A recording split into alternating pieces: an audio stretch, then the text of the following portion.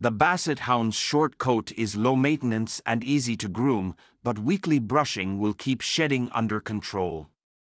Same goes for your Basset Hound's eyes and face folds. They should be cleaned of any debris multiple times a week and given periodic baths to keep their skin healthy and limit their sometimes stinky hound smell. Regular brushing is a good time to check for coat sheen. Dull hair can mean a lack of nutrients in his diet, nail length, and ear and dental health. A Basset Hound's nails should be trimmed frequently. If you can hear them tapping against the floor, they're too long. The Basset Hound Club of America recommends brushing a Basset Hound's teeth with specially formulated canine toothpaste twice a week. Though at-home care can keep your pup healthy, you should still take him to regular veterinary appointments.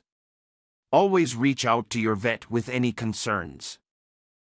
Basset Hounds will require extra weekly care to their ears, as their long floppy shape can prevent proper air circulation and lead to infections.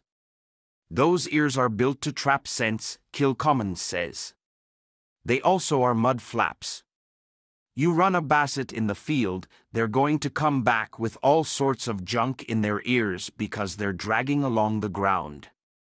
It's important to talk to your vet about the proper way to check and clean your Basset Hound's ears.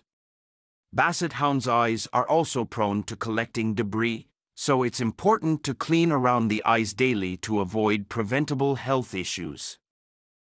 This breed's ability to focus is second to none on the trail, but it suddenly disappears when obedience training begins. Basset Hounds can be headstrong and, because of this, are slower to train. They weren't bred to walk along with people and pay attention to them. They were bred to put their nose to the ground, follow the scent, and make no noise all along the way, Kilcommons says. That is their genius. That is hardwired into them. To make progress with this breed, you have to turn the training into a game where it's something you're doing together.